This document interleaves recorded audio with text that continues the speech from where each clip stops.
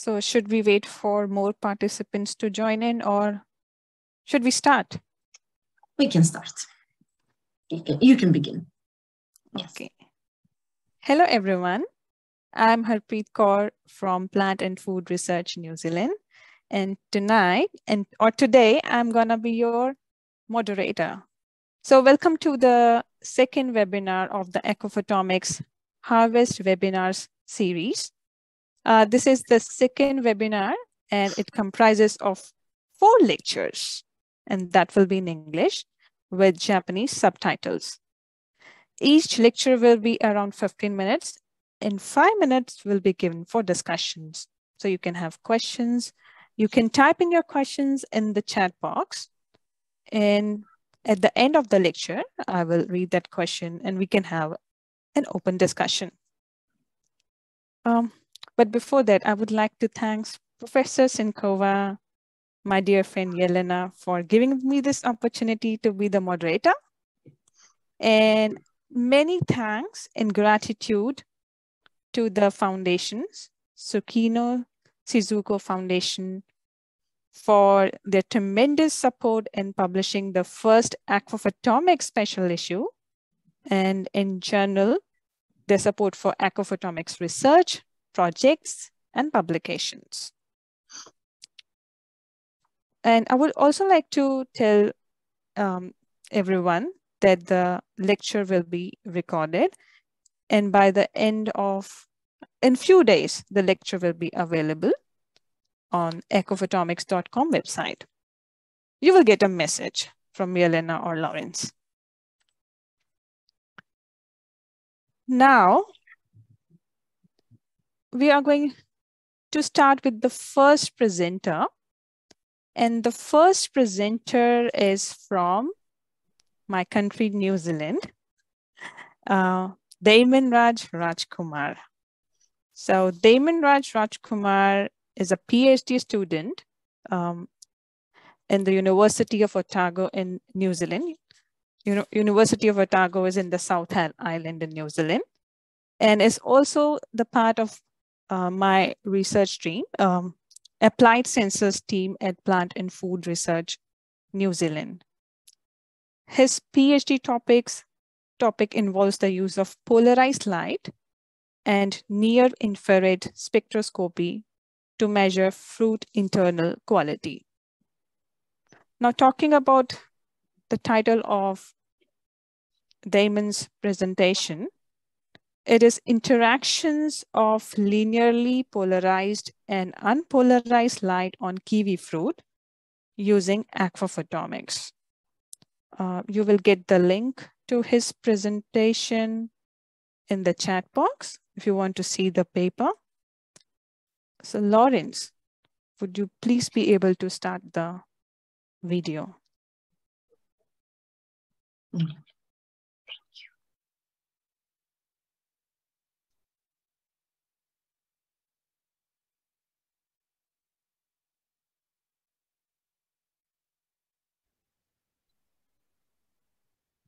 Hello everyone, my name is Damon and I'm a PhD student studying at the University of Otago alongside Plant and Food Research.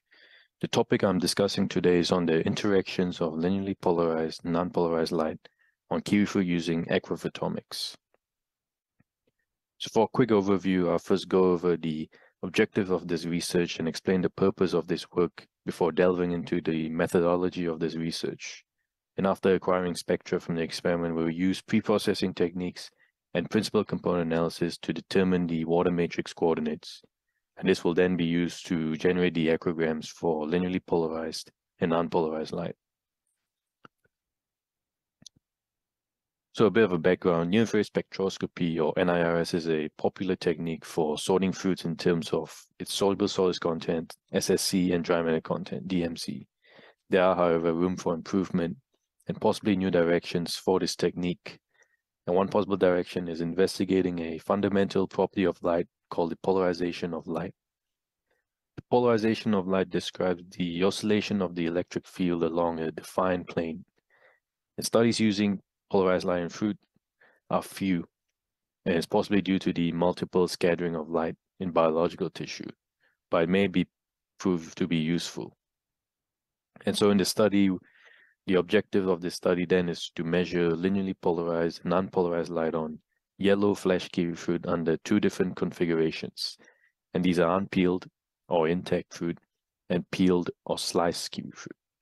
And then using the aquaphotomics approach, we will investigate the effects that these configurations have on polarized and unpolarized light in the 800 to 1050 nanometer range. So for the methodology, a total of 200 kiwifruits were used in this experiment, and these are measured in a 22°C room. In the first step, we have two ring adapters, two custom-made ring adapters, which were used with the F75, which was developed by the Felix Instruments. And this is a handheld NIRS instrument. The ring adapter is then used to house the linear polarizer. And then the unpeeled fruit is then measured with and without the polarizer before it is sliced using a commercial meat slicer. And in the step 2, 2mm slices are sliced off each fruit before wrapping and cling wrap to reduce moisture loss. The same process is then done on the peeled fruit to measure the unpolarized and polarized light spectra. And this is then again wrapped and transported to another room to measure the soluble solids content using an Otago refractometer. And once we have the absorbance spectra calculated, we then apply the standard normal variate or SNV transformation, and also the Savitzky Golay second derivative method with a 7 nanometer filter window width and a second order polynomial smoothing. A higher window width may wash out any interesting features that we might observe in the spectra. We also use the SSE difference spectra by assigning either a low, medium, or high designation to each kiwifruit. We also use the principal components analysis to reduce dimensionality and simplify interpretation of all kiwifruit absorbance. We then use the corresponding loading and score plots of the first three principal components to explain variances of all configurations. And these were used to determine the water matrix coordinates, which are sensitive to perturbations of the water structure. And once selected, we then have aquagrams which are generated using the water matrix coordinates wavelengths using a relative standard normal variate transformation shown by this equation here, where A lambda is the pre-process absorbance value for a sample at wavelength lambda, and mu and sigma are the mean and standard deviation of the pre-process absorbance values across all configurations at their specific wavelength. So as a side note, the linear polarizer is an optical component that transmits electromagnetic wave in one plane and absorbs the rest, shown by the simple setup here where the unpolarized light passes through a polarizer and only one plane of linearly polarized light is produced, whereas the other random oscillations are absorbed by the polarizer. And in this experiment, only copolarized light was measured, and we call this the polarizer configuration. And this composes of two components, I parallel and I perpendicular. I parallel refers to light that has undergone a few scattering events, and this is mainly contributed by light which has maintained its polarization state, whereas the I perpendicular refer to light that has undergone multiple scattering events and so would have been depolarized while traveling inside the fruit tissue. And so this graph here shows the absorbance plot for each configuration, where blue refers to UP, which is the unpeeled polarized, red refers to UU, which is the unpeeled unpolarized, PP is the cyan, refers to the peeled polarized, and PU is the peeled unpolarized.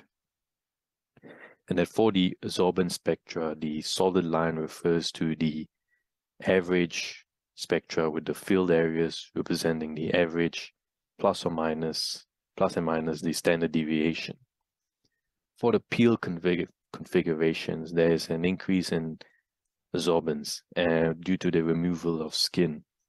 And this has been previously observed in another study on peeled and unpeeled apples.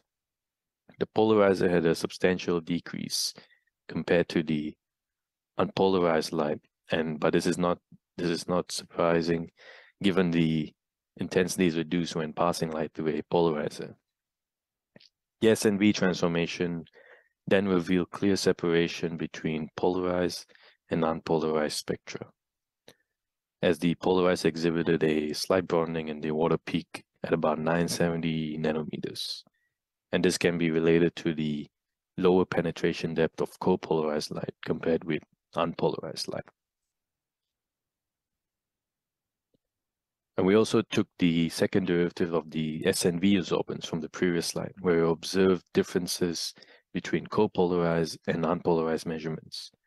And one is the reduction of the second derivative absorbance at 942 nanometers from unpolarized to polarized light.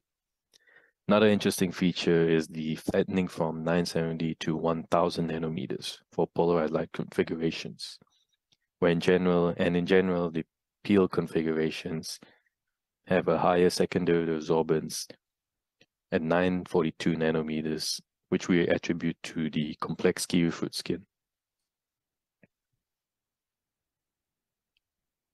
We also applied the principal component analysis to the SNV and second derivative spectra and plotted the maxima and minima wavelengths in the 900 to 1020 nanometer range for each principal component. We note that over 95% of variance is captured by the first three principal components, with a clear separation between polarized and unpolarized for the score plots. And so in the score plots, every 200 samples refers to a new configuration, where UP again is the unpeeled polarized, UU is a unpeeled unpolarized, PP is a peeled polarized, and PU is a peeled unpolarized. And that there is a tendency for the peeled configurations to shift downwards, which appears to be caused by the negative correlation at 946 nanometers. And this corresponds to the free water state S0, described as water molecules with their free OH functional groups. Separation between polarization states shifted positively for 965 nanometers, which refers to water molecules bonded with one hydrogen bond. Other trends were in the other two principal components were not so obvious. And then by taking the SNV and second derivative absorbance, we can calculate the average SSC difference spectra for all groups by subtracting from the average spectra of the low SSC group. And for each kiwifruit, we group in under low, medium, or high SSC. And this is determined by the Otago refractometer Brix value, whereas 7 to 11.9% Brix refer to low SSC, 12.1 to 14.9% Brix refers to medium SSC, and 15 to 20.5% Brix refer to high SSC. And these all have relatively similar numbers of kiwifruits. And so differences occur for the polarized configurations. Differences occur at 946 and 965 nanometers, while for unpolarized components, differences occur at 949 and 968 nanometers, where there are extra features at 975 and 978 for unpeeled unpolarized, which may be caused by the kiwifruit skin. And we consider all the maxima and minima in each configuration when selecting the water matrix coordinates. So this table is a summary of the important water matrix coordinates, which are based on the water bands, and these are calculated using an n-harmonic oscillator model for the second overtone of water. C1 to C5 are related to free water species, and C6 to C12 are related to bound water species. And so using the PCA results, we have activated wavelengths from within each bands, which are identified at 916 nanometers and 946, 965, 988, 1007 and 1014 nanometers. And they're using the average difference SSC spectra from the previous slide. We have activated wavelengths at 903 nanometers, 975, and 994 nanometers. By using the SNV and the second derivative spectra, we have activated wavelengths at 926, 933, and 962 nanometers.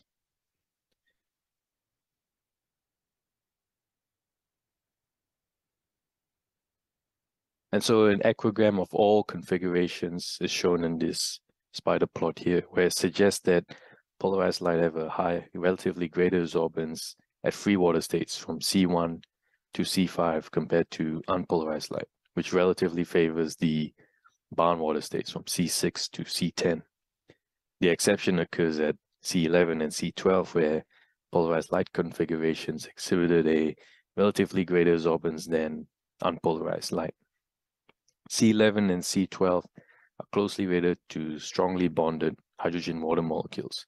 So it is possible that these water structures could be polarization dependent, but currently there is no explanation on why absorbance of C12 for unpeeled polarized is higher than peeled polarized configuration, and vice versa for C11.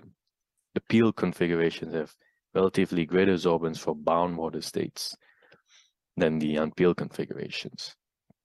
And so we expect that polarized light is quickly depolarized in biological materials such as fruit tissues due to multiple scattering, and that within 1 millimeter, after light has traveled 1 millimeter into fruit tissue, the water interactions between polarized and unpolarized light are quite similar.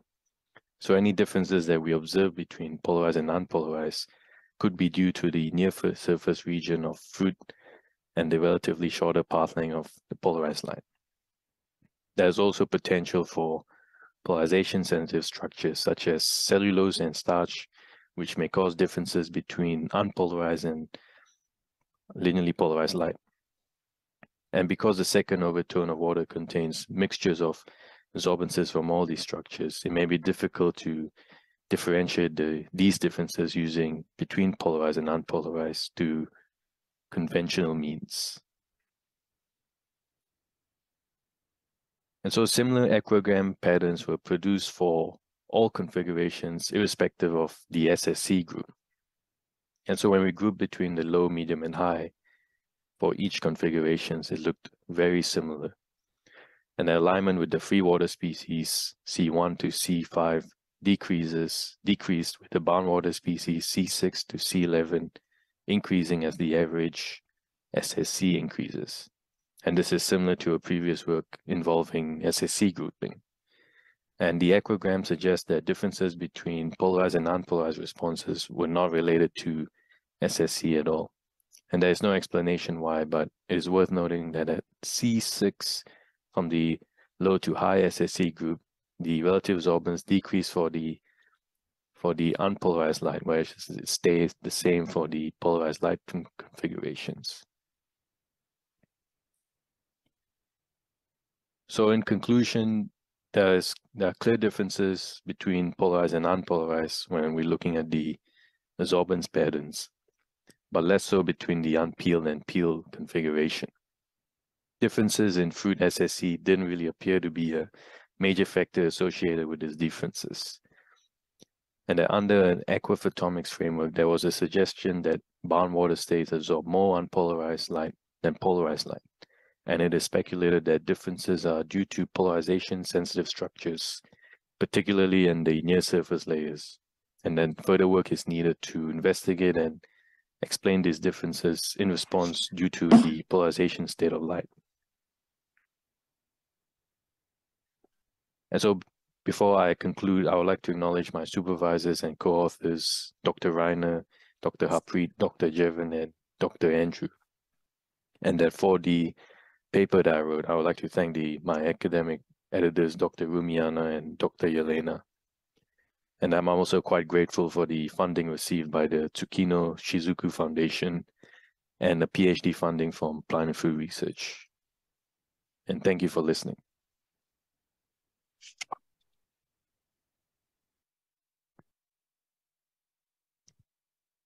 Thank you very much, Damon. Unfortunately, Damon is not present tonight because he is busy with writing his PhD thesis. So the floor is open for questions, and I have received few questions from Professor Yelena and Professor Annabel.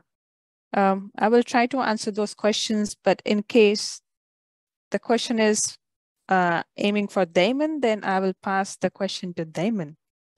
The first question is from Yelena. How did you come to the idea to use polarized light? That is really a very good question. We actually found that in most of the handheld instruments or the near-infrared spectrophotometers, we use polarized, unpolarized light. And the main purpose of the spectrometer is to predict the quality of fruit or any other biological tissue. But in our case at Plant and Food Research, we basically work with food quality assessment. We wanted to see if we are using polarized light, whether polarized light can improve the quality prediction of fruit, whether it improves the signal that passes through the skin into the flesh of the fruit. So that was the main idea, to use the polarized light. So in Damon's PhD thesis, he's trying to explain a bit more what he has found so far. So when he finishes his PhD thesis, do read his PhD thesis. Thank you. Thank you, Harpreet. Yeah, and the question from Professor Annabel is, polarized light is depolarized in biological material, and the reason is because of the skin and the material which is present in the flesh and the skin, which is the scattering material. Basically, it's the starch, the cell walls, which acts as birefringent. So when the polarized light passes through the tissue, it becomes depolarized. That is what Damon also explained in his presentation. We were trying to speculate what were the reason why we couldn't get good results with polarized light. I would like just to comment on this, because I found it interesting that I didn't see this before. I didn't realize, but now when I saw the presentation, I found it very interesting that Damon says, so the absorbance at C6 water matrix coordinate stays the same for the polarized light. It doesn't depend on this SSC, actually. And it is interesting that this is, as far as I know, hydration water band. In most cases, we associate that with the like a primary hydration shell of proteins. So I found that this is very interesting, that this is a sort of like polarized light keeps this structure intact. And I know I was interested in polarized light earlier because I found that it is used in some companies produce equipment which are with linearly polarized light, which then is used for wound healing or promotion of healing. So this was really interesting to see in this work. So I because it doesn't affect the protein structure, polarized light. That is why. Yeah, so it would be interesting. I think maybe, I mean, in this work you just presented about soluble solid content. But for example, if you are, like developing models for example, quantification of proteins or sugars, how that changes, how that affects results. That would be interesting. I'm sorry that Damon is not here. I would like to ask more questions about the content of his PhD. If you have more questions, do write those questions and I will pass those questions to them. I will. And maybe we could organize again a webinar about that topic, because this is quite interesting. Sure. We have one more question from Professor Annabel. Yes. In regard to the question of Jelena and of myself, in order to clarify what is the meaning of depolarization in biological systems, I have two questions or two comments. First, if it is possible to distinguish which are the cell components that can be the cause of that depolarization.